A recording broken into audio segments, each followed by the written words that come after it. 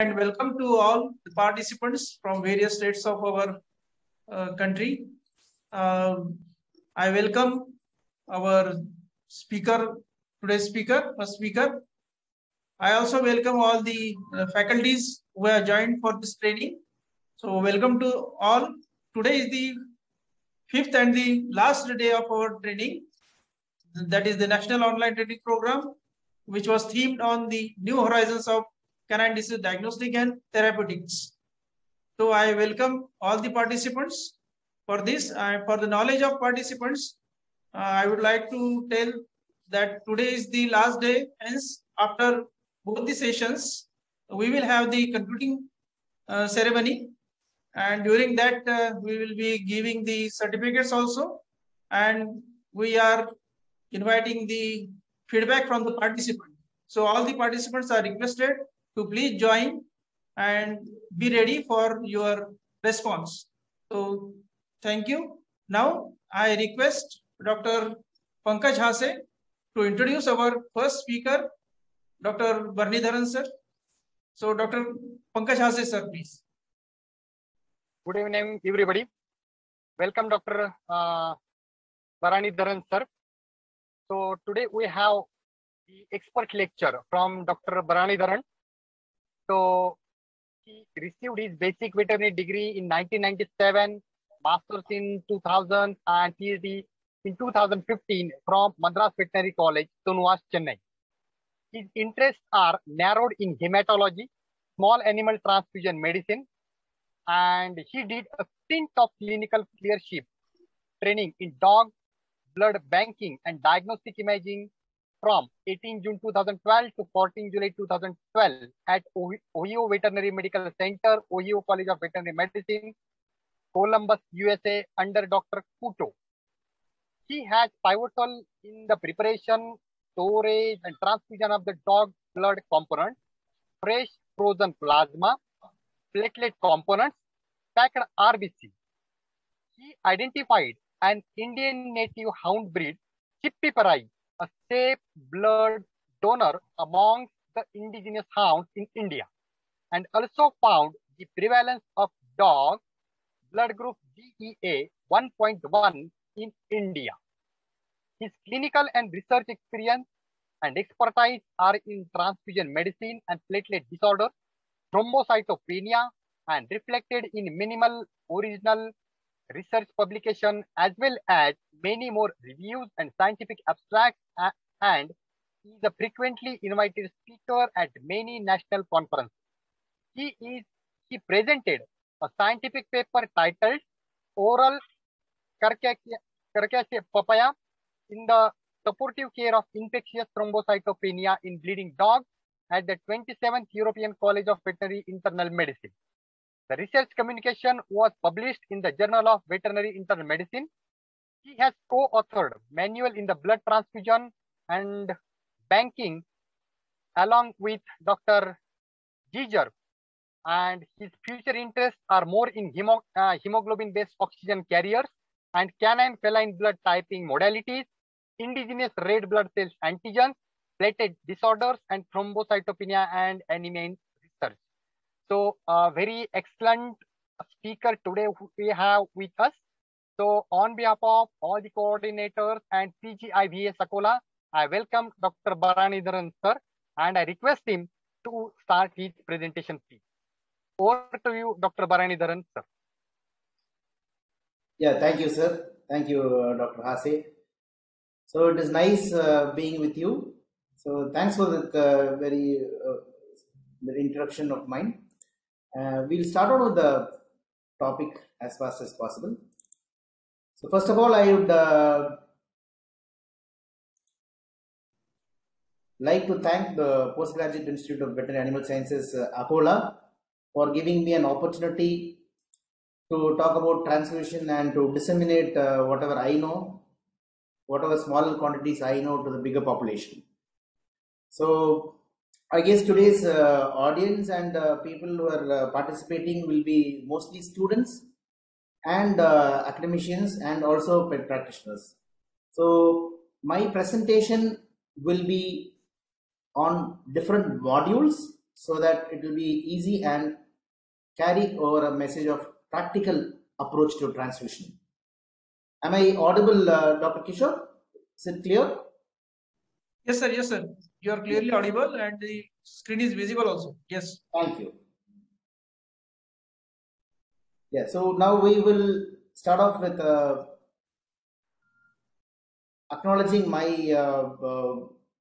alma mater, that is the Tanvas Animal Blood Bank, which is started down more than 12 years back. I would acknowledge ICMR, ICAR and DBT in funding my projects, without which I am nowhere near. And I would acknowledge my university Tanvas, my hospital, Madras Veterinary College Teaching Hospital, my department of clinics, and the people at ARC Veterinary Clinic, and the organization called SAPAC that heads the Private Practitioners Association in Chennai. I would also acknowledge Professor Giger, George, Lubas, and Kuto, who taught me some of the basics of hematology. So for students and academicians, let us place this PowerPoint in modules. The first module will be the function of blood, and the second module will be anemia and the types of anemia. The third one will be blood groups in dogs and cats. The fourth will be when to transfuse, what cases is indicated for transfusion. And the fifth and sixth will be what materials you need for a whole blood banking, or what materials you need for a component banking. So the seventh module will be when to transfuse.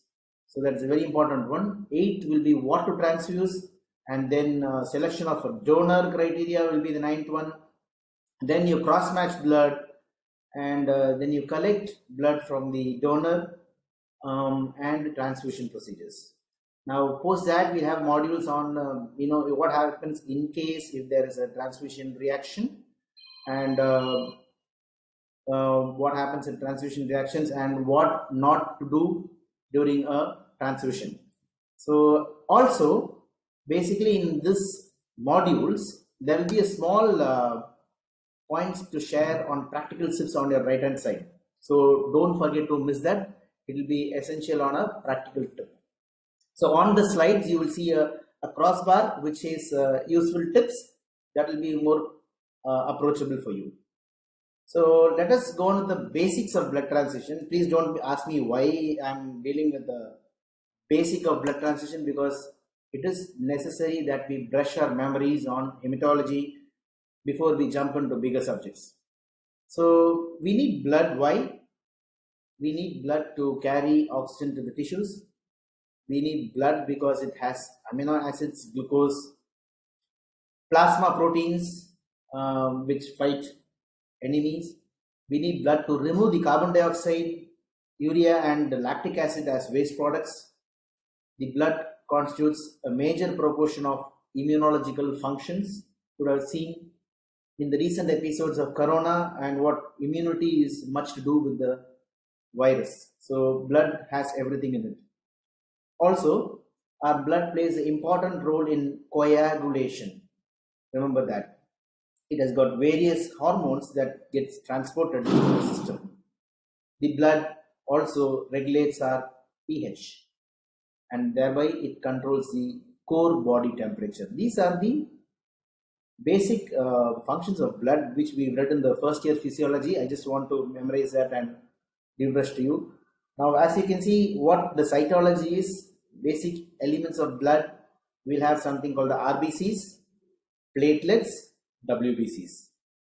And when you centrifuge blood in a EDTA, the supernatant will have a yellowish fluid called the plasma, and the sediments will be basically the red blood cells because they are heavy and towards gravity.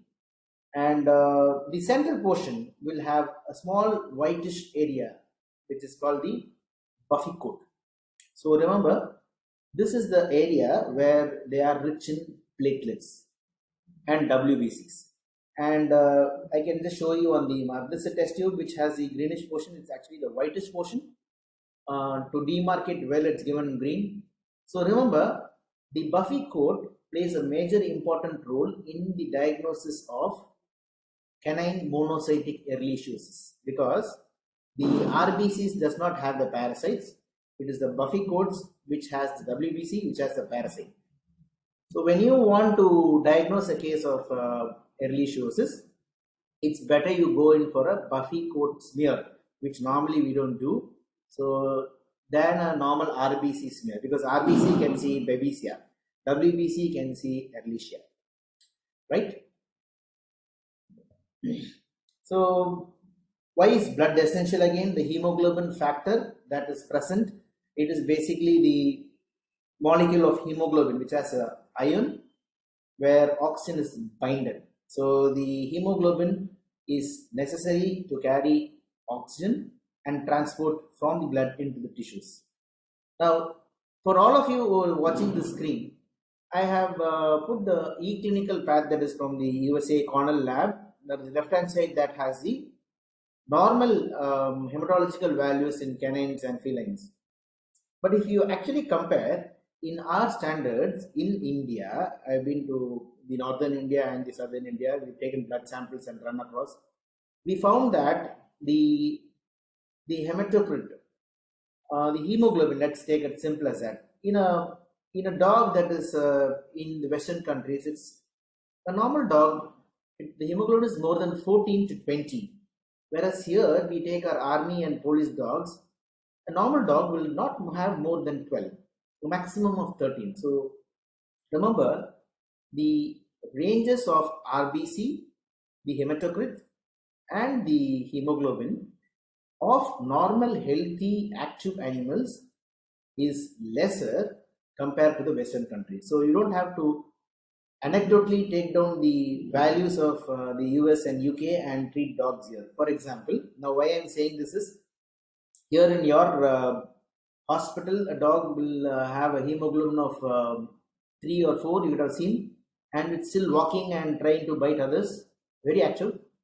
Whereas we patiently wait and treat the disease, whereas in the Western countries, immediately they would have transfused at least 3 units of blood, and that's how they approach the case. But here, it is not very necessary. So the thumb rule is, do not panic if there is a mild or moderate anemia. So we are going to have a lot of time in treating the cases. Do not panic. There is a huge difference in the field level condition. So now, what are the types of anemia? The types of anemia include immune mediated anemia, non-regenerative immune mediated anemia, pure cell aplasia where there is no production of blood cells, and oxidant induced hemolytic anemia. We've seen a lot of other cases. We have hemolytic anemia, iron deficiency anemia, anemia due to inflammations, CKD related anemia, anemia because of endocrine diseases, infectious agents. We say, like a very typical example is monocytic ehrlichiosis to babesiosis, any other histiocytic disorders, anemia because of drug related issues, and there is one nosocomial hospital acquired anemia is very common in human patients, and we do have anemia when there are other miscellaneous conditions. So in order to treat the case good, we need to factor in the etiology of the anemia, whether it is going to regenerate or not, and then progress towards the approach of that. So basically, when the healthy individual or the dog, when it has less of RBCs, hemoglobin or carrying capacity, then they become dysfunctional and they lead to a condition called anemia. So in some types of regenerative anemia, you're talking about lysis of the RBCs. It's called hemolysis, and there is destruction of the blood. And you might find on a microscope that the number of reticulocytes are increasing than normal. So it is called reticulocytosis. So these are the immature RBCs your pathologist is going to count on the microscope, and they are majorly regenerative macrocytic anemia. Now, if all these words are slightly confusing for you. Let us say that reticulocytosis is more of a regeneration. So you can wait for some time for the blood to regenerate. So normally the reticulocyte index is 0.1, and if it's more than 0.1%, your pathologist is going to say that it's a regenerative anemia. That means you have other agents that you give it to the patient in order to produce more of blood cells. You don't have to immediately jump on transfusion. So that is more regeneration. And non-regenerative anemia in case of very chronic diseases like a bacterial fungal disease, very common Babesia erlichia what we have. Sometimes it might be cancer, which is more related to paraneoplastic functions that cause anemia. Sometimes inflammation like abscess, gingivitis, chronic bleeding in the intestines, whereas you see melena and hematochezia. Hormonal dysfunctions like hypoadrenal and hypothyroidism, CKD-related anemia. These are all certain examples of this type of anemia. So in CKD anemia, that is a chronic renal disease, we have a low level of erythropoietin going on there. Remember, a lot of our cases which have hepatitis, liver enlargement, ascites, more concerned with the liver, do have a liver failure. And remember, drugs like chloramphenicol, anti-seizure drugs like potassium bromide, and if you take Gardinal, the barbiturates, on a long run they will cause anemia. Drugs like griseofulvin, when we treat on a very long time for a fungal infection, yes, you could see anemia in it.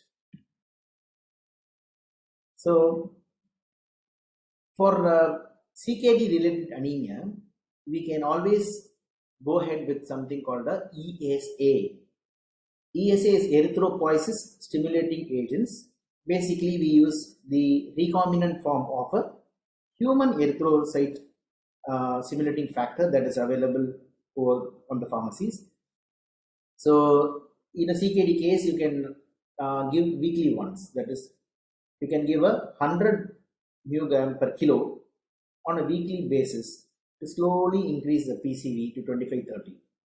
Now recently we have darbepoetin alpha, that is again next generation of ESAs, which you can give at a rate of 0.5 mg per kilo per week. So I normally give a minimum of weekly 1 shots till the packed cell volume reaches 30 to 35, and then kind of also supplement with iron injections in case of CKD.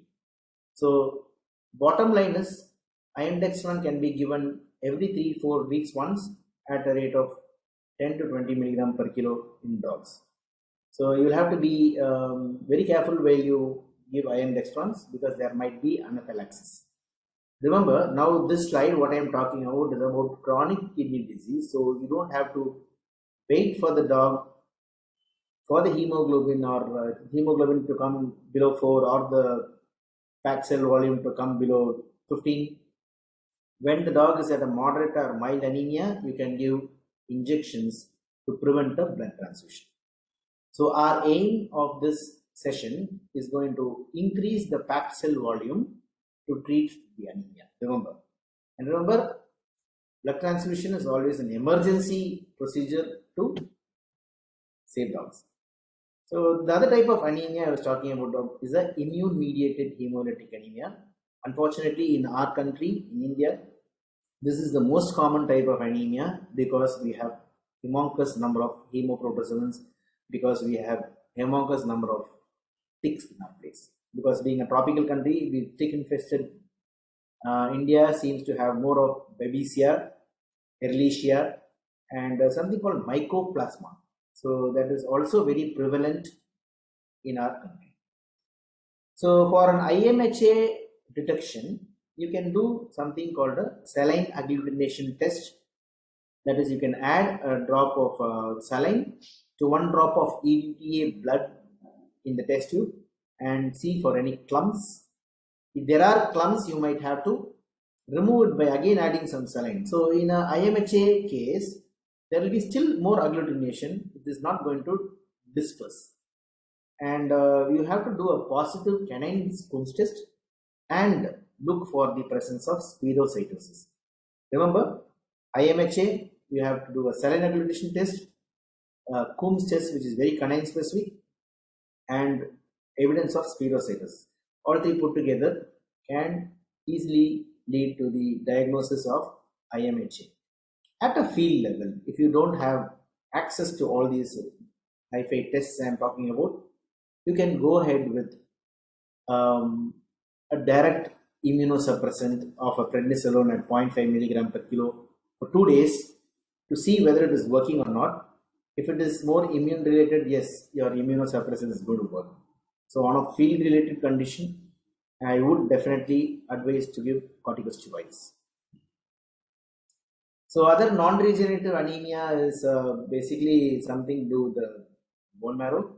In order to diagnose a case with hyperplasia of the erythroids, if you want to see neoplasia or the cause of non-regeneration, we have to do for a bone marrow biopsy, which is not regular in practice because of the cumbersome procedure. But actually, if you start doing bone marrow biopsy, it not necessarily should be on the femur. It can be on the ribs, and it is a simple progressive procedure which needs anesthesia, which is a slight risk in anemic dogs. So, and it's slightly painful also. Once you master this technique of a bone marrow biopsy, your diagnosis is going to be very, very easy.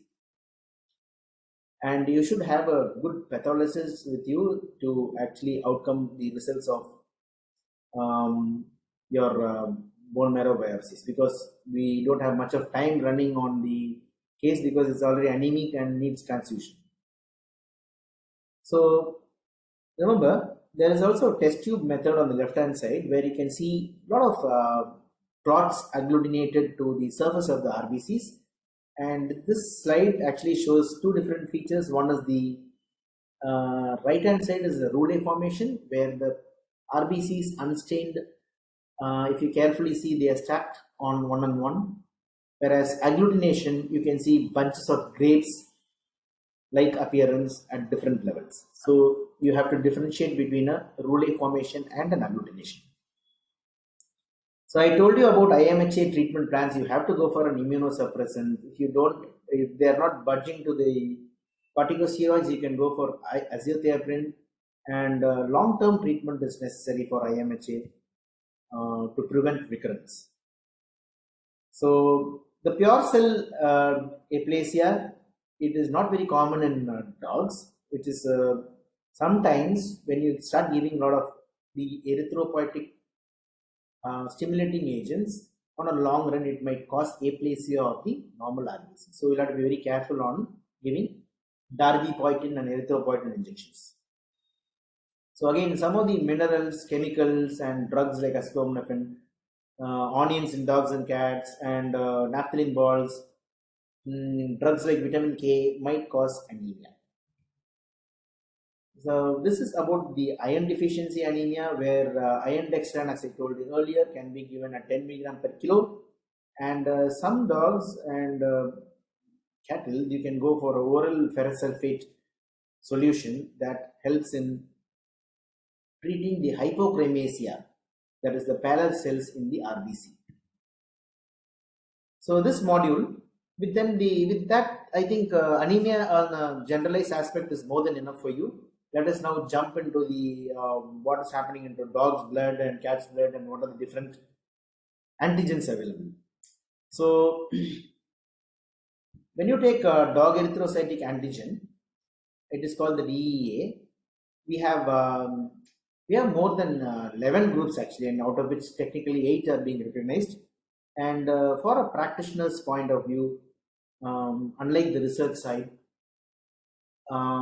the presence or absence of dog erythrocytic antigen 1 or 1.1 is very important, because this fellow DEA 1.1 is highly dangerous, and subsequent transfusions with the same positive group might lead to complications.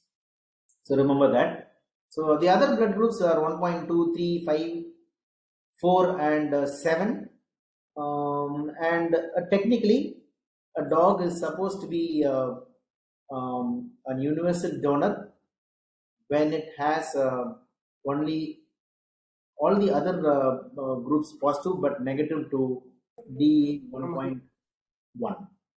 So a dog which has 4, that is antigen 4, with no other antigen, like no 1.1, 1.25, but it has 4, it is supposedly a universal donor. So here there is a naturally occurring antibody against DEA3. Now remember, in dogs, fortunate with veterinarians is that the dogs do not have a normal ISO antibody. So that is why when you and me, when you infuse or transfuse the dog for the first time, it does not die on the table, because it takes time to recognize the antigen and to create an antibody. But that is not the case with cats. So remember, cats are crazy, as you know. They are not from this planet. Cat is not a dog. So they have blood groups of A, B, and AB. अच्छा और ये वहां से change करना पड़ेगा and AB is extremely अच्छा अच्छा बोल इसी से सकते like a dog. You उससे transfer कोई फर्क नहीं पड़ेगा ये भी आना है ये भी आना to another cat without a typing methodology, then the chances of the cat dying on the table is 99%. So do not take the risk of not typing the cat and transfusing. So that is a very important thing between cats and dogs. Now, for an emergency, you can transfuse a dog's blood into a cat. It's called xenotransfusion.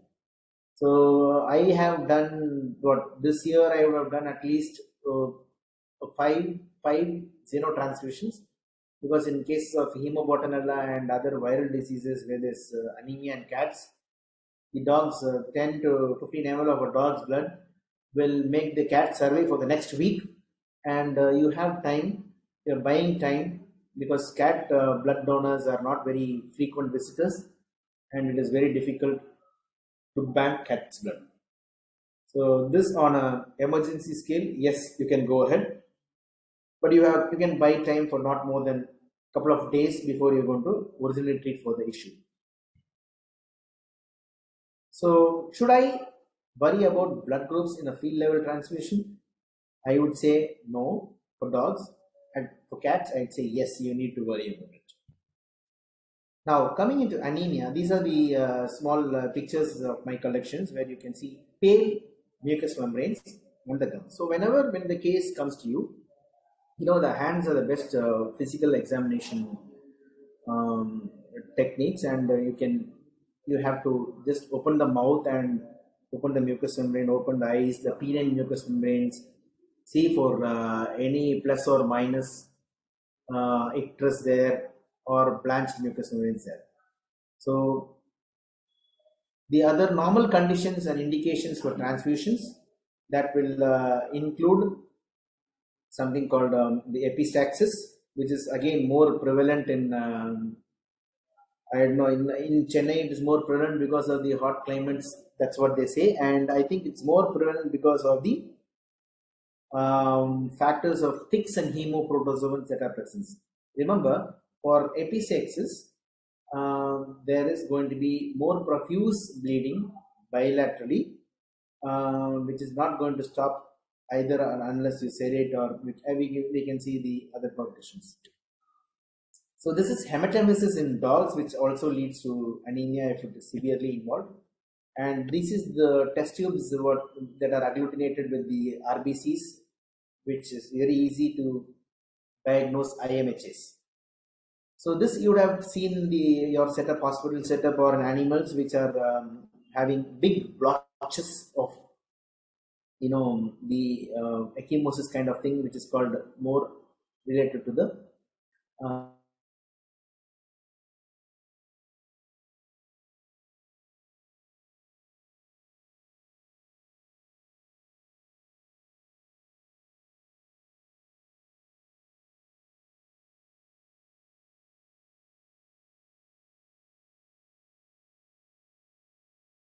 evident in hemorrhagic cases. And larger blotches are called ecchymosis. Yes, this is very evident, full of scleral bleed. So these are the common anemic dogs that you can see, and thrombocytopenic dogs which have these basic issues. So when we have blood loss during surgery, we need blood. We need blood for a case of severe tick infestation, acariasis. We should transfuse anemia due to leptospirosis. And in puppies, if you see, very commonly they become anemic with loads and loads of hookworms. Anemia is also very prevalent in cases of sepsis, as you can see in the first photograph. And these are the puppies which have hookworm loads. So remember, blood along with B vitamin is going to save these dogs. And this is the urticaria, what you see. So to differentiate on urticaria or not, you need to press a slide. And remember, when you press a slide, if it shows blanching, it is allergy. When you press a slide on the skin and the red part does not blanch, it stays there, then it is called bleeds. So it is subcutaneous bleeding. So it will be more of petechiae. So this procedure is called diascopy. You can just finish off the sides. So some dogs which have more anemia and icterus may be prevalent in a lot of young dogs that are more suffering with IMHAs. They do have anemia and thrombocytopenia, and they will have concomitant icterus concomitantly with this presentation. So when you see icterus, it is more of a hemolytic anemia. Remember, these are dogs that actually have an hypoxia, and they have a small video. And yeah, so some of the dogs that require centesis frequently, or thoracocentesis or pericardial effusion, as you can see in the slides, they are very vulnerable to anemia over the second or third visit. So these might require transfusions on the long run. So cats, yes, you're talking about Mycoplasma haemophilus, which is a major important factor for anemia. And as you can see here, the cat is just cachectic with presentations, and the mucous membranes are very pale and blanched. Remember, the cat, you can wait for the hemoglobin to reduce 3. Till then, you don't have to transfuse. They kind of get adjusted to the anemia. I don't know how, don't ask me why. But they are not like dogs where they get paranoid and into respiratory distress when they have hypoxia. Till the last, they don't orally breathe, they just keep mum. So remember, when you see the mucous membrane, if it is going to be pale, it could be because of poor perfusion. So do not jump immediately into anemia. That I have seen a lot of people do that. When you see not all blanched mucous membranes are anemic. Most of them can be because of poor perfusion. So what do? You just give a bolus of IV fluids, normal saline, and after 20 minutes you see the mucous membrane will be pink. So remember that. So mostly in cases of GDD and cats which are very dehydrated, you will see poor perfusion. It is not anemia. And this is one of the videos of the cat which it shows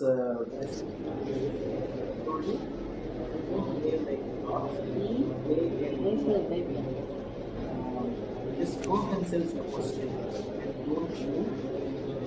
Remember, in pleural effusion, we have a whole breathing. Whereas they don't move. They are stubborn and they cannot breathe properly.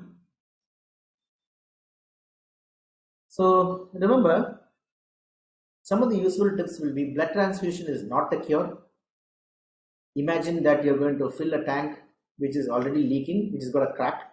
So your objective will be to refill the tank till it goes to the next station. So the major problem is in the tank. So the tank, I mean, is the diagnosis by itself. So try to fix the disease and do not try to fix the transfusion. Remember, transfusion is an emergency procedure. You still have not won the case. you need to diagnose and treat properly before you can present again for a transfusion. So now I'm going to give you some materials and methods which you need. You can just note down or you can take a picture of that. It's going to be very simple.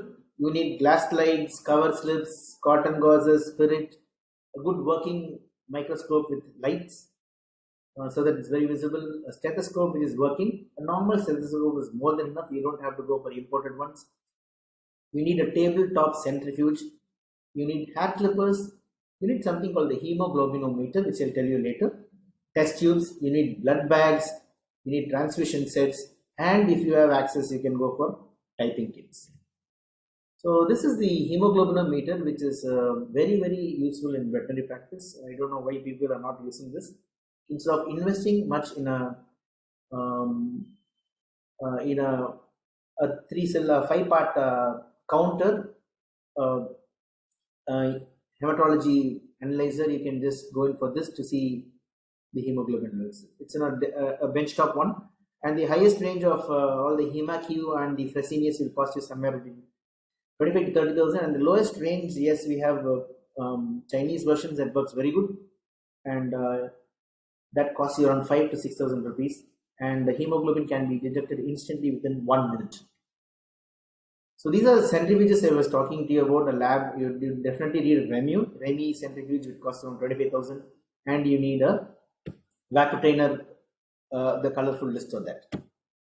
So the hair clippers, yes, you know how much it costs. And when you come to banking of blood, you might require a blood collection monitor, a blood bag sealer, a tube stripper, this is a tube stripper, and a refrigerator. So a blood collection monitor can individually collect blood according to the desired volume that you're going to configure. You don't need an additional attender for that. This will take care of the rocking procedures, and it can clamp after the phlebotomy is over. A blood bag sealer works on heat and radio frequencies, where they do not lyse the RBCs. The bags can be completely sealed for a maximum number of storage. So the blood bag refrigerator works on a principle of same fridge, but only advantage is that whichever stats you keep, it's going to be maintaining at the same 4 degrees centigrade. For an RBC, for our whole blood, it's valid up to 28 days, which can store the blood. So if your university is selling out the advanced version, you can go in for a component blanking, for which your setup might require slightly advanced machines that include a blood bag centrifuge on the first one, and this works on centrifugation and used by the human blood banks that we contemplate into veterinary practice, and it starts off from 15 lakhs to a high generation of 40 lakh machine, which is very useful in separating the components. So you will need a platelet agitator, because once you store the platelets, it has to be maintained agitation at a room temperature of 20 to 24 for a minimum of 5 days. Remember, platelet viability is for 5 days. You would need a plasma expressor to express the bags out, and the plasma should be stored in -20 centigrade temperature. And remember, if you collect a fresh frozen plasma, it can be stored up to 1 year. Yes, so now the blood bank license is mandate for all. The CBSCO is in charge of giving the blood bank license, but unfortunately in veterinary practice, there seems to be no provision for a veterinary blood bank. So that is the only issue that everybody is facing. But in case, if you represent the government from your side, there is a high possibility of a special number or a drug license for starting up a blood bank in a university tertiary level. That is how I started. That's how we started in Anvas. So the blood bags comes with different sizes. One is the 350 ml, which will have CPDA, and that you would have seen already. This is the blood transfusion set, which has a special filter to avoid microclots. And we have the closed circuit component separation bags. So for practitioners at field level and mini hospital level, a primary healthcare center, a veterinary center can go in for single blood bags, where a tertiary center can try the component banking. So for cats, there is special small blood bags in the 50 ml available with syringe, but you can devise your own thing. You can use a pediatric 100 ml blood bag and measure and separate EDTA and CPDA to a 50% volume. You can go for the pediatric blood bags for cats. So these are the blood typing kits that we actually procure. Most of them are made in the US and most of them are made in France, and it's horribly expensive. Like each kit, you're talking about a minimum of 1,500 to 2,000 rupees to type one dog. So if you, in case you import these kits, very well you can go into the websites of blood typing kits and you can purchase them. Your specialty will be identification of dogs that are negative to the DEA 1 and then tag them and save them as a donor for a couple of years. So for a private practice, what you can do is you can form blood donor groups, and I think a lot of people are now involved in this. A person from Hyderabad has started a complete app which includes all the services, and is trying to integrate most of these states and cities. Where Tanvas has developed one app which has the donor data and the blood groups and everything. So that is one of the other things you can integrate within yourselves on a small scale, so that any person who wants negative blood can contact this person, blah blah. So next is the list of drugs that you need for a setup of a transfusion medicine unit. You have to have basic antihistamines like chlorpheniramine. You will have to have immunosuppressive drugs. You should have diuretics. You should have furosemide, butorphanol, ketamine, diazepam in case we need to sedate dogs or cats for a blood collection. So remember the decision of when to transfuse. In dogs, I told you, when they have anemia, they kind of have a oral breathing, and there is more type of labored respiratory distress where they go in for hypoxia. So remember, you will have to be careful with these dogs even before you put them down for an X-ray or even try attempting a proper procedure. Remember, mucous membranes are very important. So when you examine a dog, there should be the indications for transfusion, that they say that the decision for transfusion is, let us take the thumb rule of hemoglobin less than 4 in dog and hemoglobin less than 3 in cat. So there are severe, mild and moderate anemias. You can devise your own thumb rule on your situation at field level and then go in for a transfusion. So for a mild and moderate anemia, you don't have to go for a transfusion. For a severe one, you have to jump in for a transfusion. So again, I have noticed most of the people having oxygen cylinders for anemic dogs, but it doesn't work that way. They need more of a support of direct blood that is essential. So this is one of the older dogs which is having some sepsis inside. If you can carefully see, the mucous membranes are slowly going paler, and it is showing signs of dyspnea. That is, one dog cannot sleep good and it assumes a position where it can breathe good. So it is dyspneic, and this particular condition we call it as orthopnea, when the animal finds its own space to breathe. And this is a dog which is having pyometra, which has anemia because of SIRS. So when your decision to transfuse a dog, we will have to select an ideal donor, which has to be healthy and 1 to 8 years of age. 1 to 9 years is fine. It should be a vaccinated dog and free from ticks and negative for parasites, ecto and endoparasites. So you have to select a dog that has got a PCV of more than 40-45. Yeah, so we select mostly hounds. In cats, yeah, the cats should at least weigh a minimum of 4 to 4.5 kilos. It should be fully vaccinated. If it is an indoor cat, it will not have mycoplasma. It should be a free of parasites. It should have been vaccinated, and it should have a paxillol volume of more than 35. And always these animals should not be pregnant or under heat or whatever on estrous period. So remember, cats you need to auscultate murmurs. If you have a cat which has got murmur, do not take blood from the cat. Sometimes it's going to go crazy. So this is a small illustration of a cross matching. Even before you take much of blood from the dog, it's better you take 1 ml from the donor and the recipient and you cross match the dog. Basically, it is the major and minor cross matching works out on the donor and patient's cell and the serum. So it is the compatibility between the antibodies that are present in the plasma to the antigens that are present in the RBCs. You would need a basic centrifuge and you need ADTA blood with a small process of finding out compatibility through agglutination. So this is a small illustration. You can take a picture of it so that, or you can record so that it's easy for you to do in practice. And remember, cross matching is not right into putting two bloods in a slide and seeing that. It is a proper procedure which takes at least 45 minutes. So this is how phlebotomy is done. So the first picture shows a dog that is being lying down on the jugulars.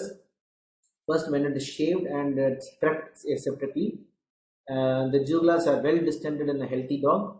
Remember, go for the lean dogs, because a Labrador is going to be very, very hyperactive and will have the serious adipose tissues. This is going to be very difficult for a blood collection. So that is the jugular vein here, and this is a picture that explains how one person is holding with an extended neck. I'm sure everybody would have done phlebotomy in your practice. So remember, when you do a jugular venipuncture, remember it's going to be your dog and do not waste more than 2 or 3 picks. So I normally use one person who can, without using much of instrumentations, you can use one person to rock the blood for a couple of say 10 to 15 minutes and spread, it comes towards gravity. So this is an easy way to avoid instrumentations, but if you have instruments, you can avoid the persons. So basically this is how blood collection is done. You can see the jugulars, a phlebotomy is done, and I normally do a small twist on a knot on the blood bag, so that in an emergency, if something happens, it's better that you can pull this knot so that you can avoid consequences. So this is a plasma expressor what we use in our lab. So what you see is this is the plasma that's getting expressed after the certification. And it's directly coming to one of the closed cycle blood bags, basically quadruple blood bag collection we have. So once the centrifuge plasma is expressed over the bag, so if you can can see, be slowly the locked, RBCs are there, and these bags comes without attached contamination of separately, We're going to and if the entire procedure this. is done within 6 hours of time, This is then how it is called the packed RBCs fresh are made. frozen Packed plasma. RBCs Now the can be RBC stored that in is different units given and in used in a lot here of cases. is called the They packed avoid circulatory RBCs. overload. Remember, packed RBCs are different, 100 ml units and being they are used very highly concentrated, and the packed RBCs can survive for more than a minimum of 40 days. So once the blood bags are manipulated, plans, because they're also going to test this. these are sealed by the RF sealer what we have. Actually, see, they have Basically, this is a unique sealing codes process, of and each blood bag has got serial a numbers printed on them. serial number on Then the you can tubes. actually make The multiple number of the plans. blood bag is different. The serial number on the When tubes. you go on the closer, So you can provide multiple this is how seals they that you don't have to disturb the blood bag if you want to check seal. for Actually, you can break up the seal. any if you want to check for any compatibility issues. If you need sampling. Without, So you just have to refrigerate these and send the tubings. You don't have to send the entire blood bag. concerned This is one of the interesting units of the sealed tubes, and you can check for compatibility issues. So that is the RF sealer what you saw. And this is the platelet agitator. Once the platelets are centrifuged, it is agitated. So this is a platelet agitator. We can temperature of presently 2 23 to 25. platelets there in And remember, the platelets can So hold basically they viability without getting agitate for a continuously, minimum of maintain an incubation of 22 degrees after centigrade. 5 days. They are Platelets not are viable for maximum of That is 6 the days only problem to 7 days. Platelet collection, because after a huge amount of process, Thrombocytic. there is going to be a lot of platelets lying. It is going to be a waste. So in humans, they discard bags and bags of platelets when they don't have dengue. When they have dengue, they will not have any platelets. So also remember, when we do a phlebotomy and when we are busy in collecting blood, we have to manage client symptoms. So even before you start your phlebotomy, you have to ask this client whether he is afraid of blood or he wants to send someone else. Very important, because during a blood transfusion, when he kind of syncopes, then you have to take care of the dog and to take care of the owner. Because if it's normal IV collection of blood, it's fine. But this is going to be a procedure, so you will have to be very conscious about it. So this is a Rottweiler which is donating blood, and we've collected around 350 ml from the jugglers. While collecting, you can see So what happened here 1, 2, 3 during people holding the dog, one holding the during head, collection jugglers, one holding the during the collection, one front of limb, the owners at third person holding the hind limbs. One more person was actually holding the dog, who is actually now recommended. and you can see He's got something called so vasovagal that is syndrome. called a vasovagal Very syndrome, common in where they experience much of giddiness on sleep. People who see blood collection. So remember, இப்போ எப்படி you இருக்கு have sweating? patients Clear ஆகுதா? when they are தலை நல்லா சாச்சிச்சு. but when they have a fainting episode, remember, do not pour water or give them anything to drink.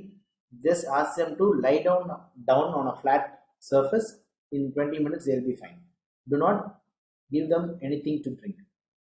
And remember, when we have vicious dogs, aggressive cats and vicious cats, it is very difficult for a blood collection procedure. So it's better you always ask the owner to wait outside.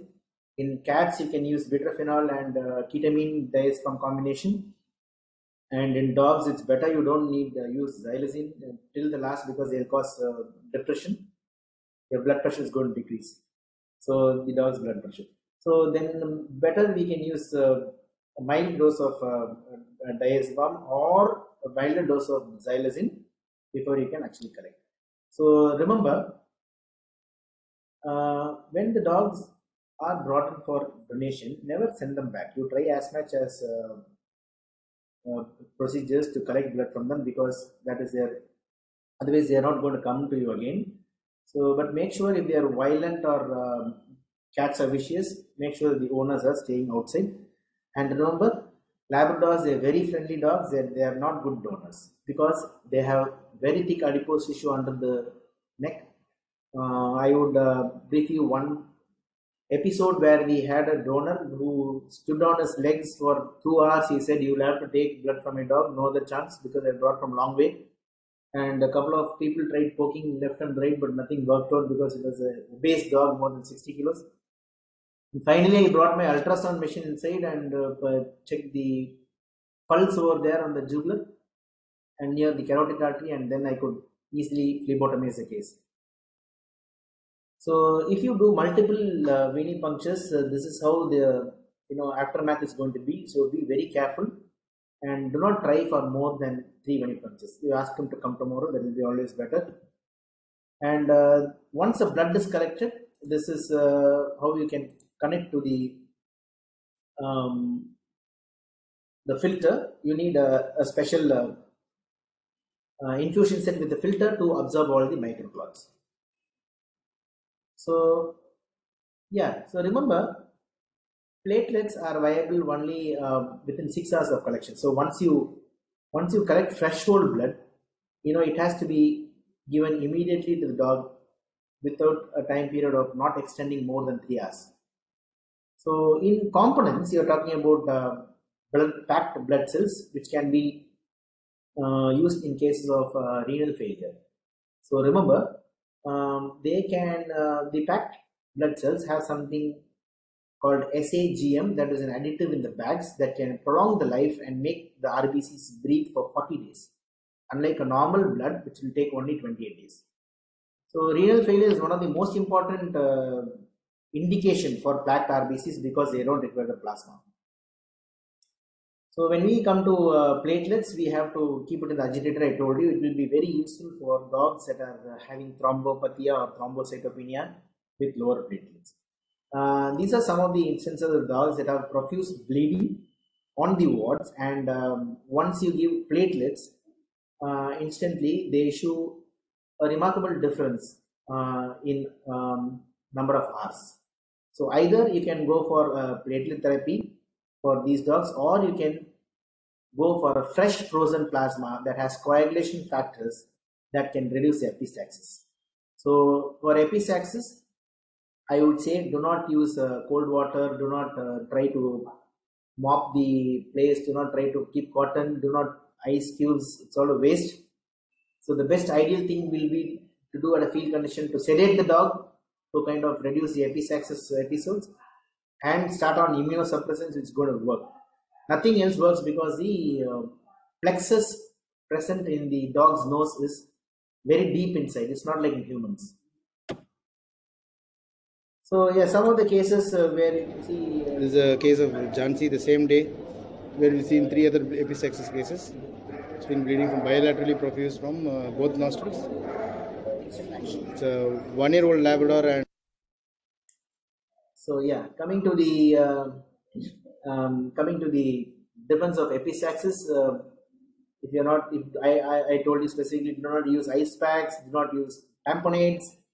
You can use butaphenol, you can use vincristin that takes care of the immune-mediated thrombocytopenia. So fresh frozen plasma, it contains labile and factors which has prothrombins, and it can also be given during cases of coagulopathies, toxicities, liver failure, DIC, von Willebrand disease.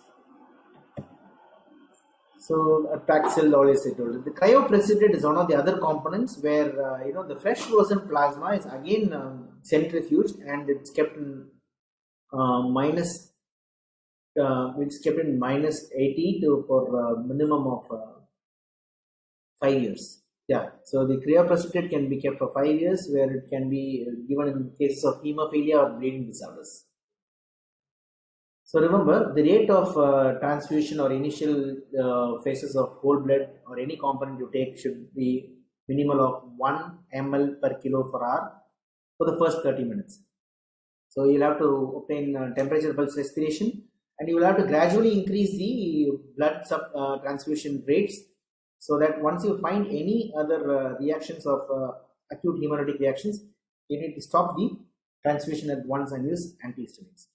So the useful tips for you will be, remember the calculated dose should be to increase the Paxil volume and finish off the transfusion within a maximum of 2.5 hours to 3 hours. Do not go more than that, because I have seen transfusions from morning to evening. That is at a waste, and you're going to invite more of pathogenic bacteria from the environment. So the dosage of whole blood you can take from calculations. We have a mathematical calculator, but I normally go by the thumb rule that says that you put in 2 ml per kilo of whole blood, it will raise a PCV by 1%. Remember, 2 ml per kilo of the dog will increase 1% of the PCV, or 0.3 grams of the hemoglobin. This is an easy standardized measure.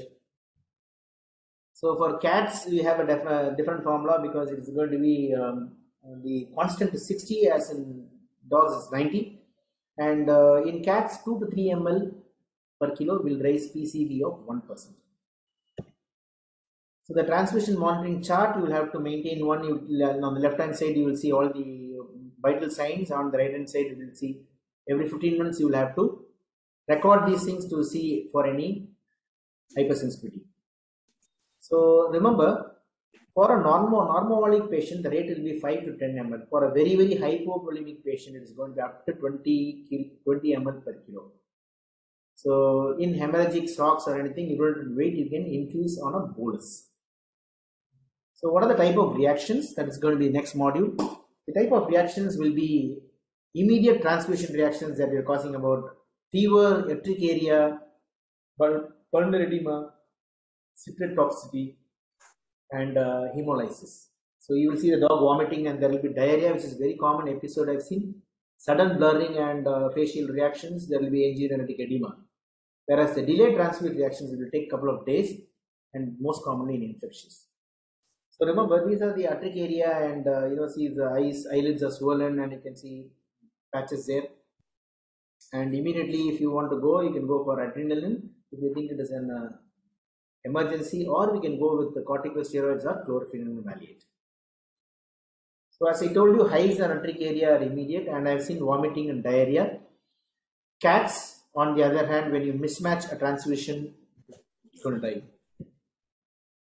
So remember, non-immunologic reactions takes a lot of time, and you have to wait for 7 to 10 days. We can manage the immunological reactions on a large scale.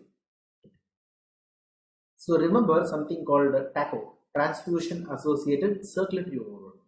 You cannot pour more of petrol into already filled tank. So you have to maintain the volume, and you will have to also give way and importance to something called TRALI, it is transfusion associated lung injury, and do not mix any other components in blood. So that finishes off a small introduction and miniature whatever we are doing. And this is our blood bank in our Tanuvas. So we have this blood bank where we have extension programs, research and development. We have student training and education programs and lab activities. These are some of the transfusion activities. We have an apheresis machine.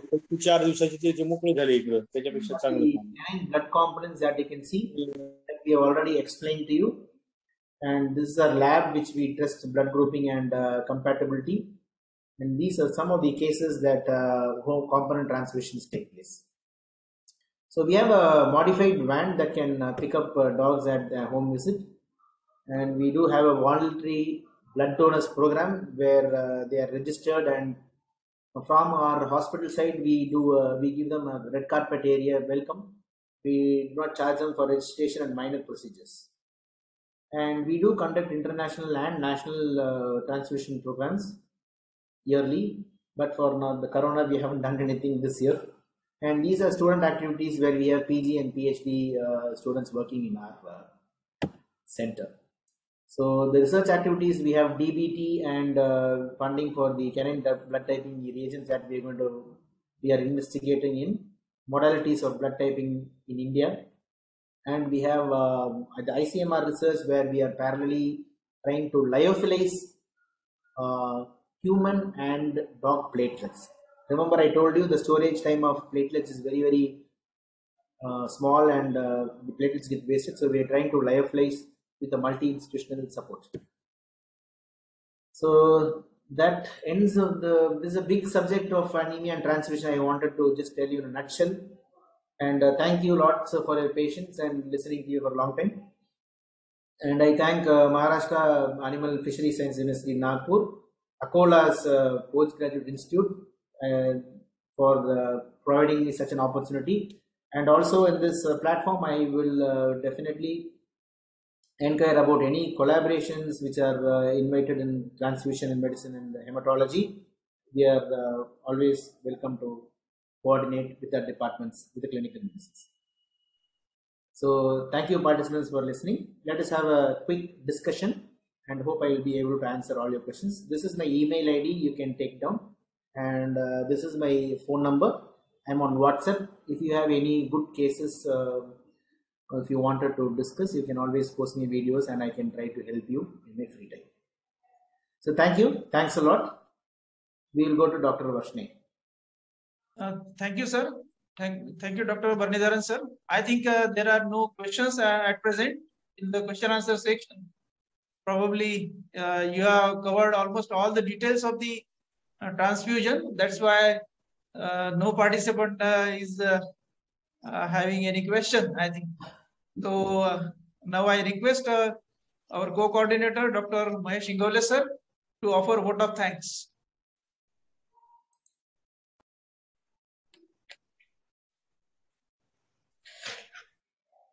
Dr. Pazai. Yes, sir. Hello. Dr. Pazai, there are some questions in the question and answer box. Sir, there is one question. Whether serum evaluation for T3 and T4 hormones at human laboratories will provide correct results? This is somewhat non-related question. That's okay, sir. What is he asking? See? Whether serum evaluation for T3 and T4 hormones at human laboratories will provide correct results? Definitely not, sir.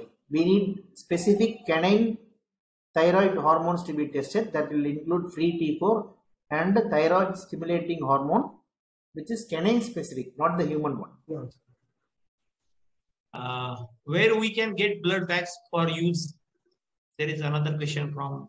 Yes, that is the most difficult part, and it's a very sorry state for veterinarians not able to procure blood bags.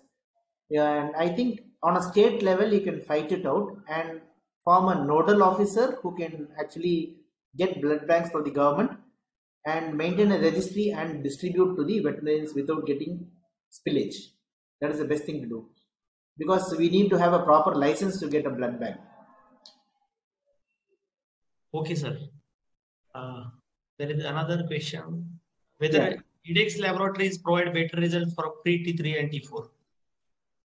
IDEX, there is one immunoanalyzer called BioNode. It's called a vet immunoanalyzer assay. So that's an European one. It does wonderful work. It's called VCheck. Okay, sir. Yeah, it's called a VCheck analyzer. Now there are no questions. So lastly, I am Dr. Ingole here to propose a vote of thanks. So on behalf of the organizing committee and postgraduate Institute of Veterinary Animal Sciences, I am thankful to Dr. G.R. Barinadharan sir for inviting accepting our invitation and delivering a very wonderful, excellent, practical oriented presentation on anemia and blood transfusion in dog.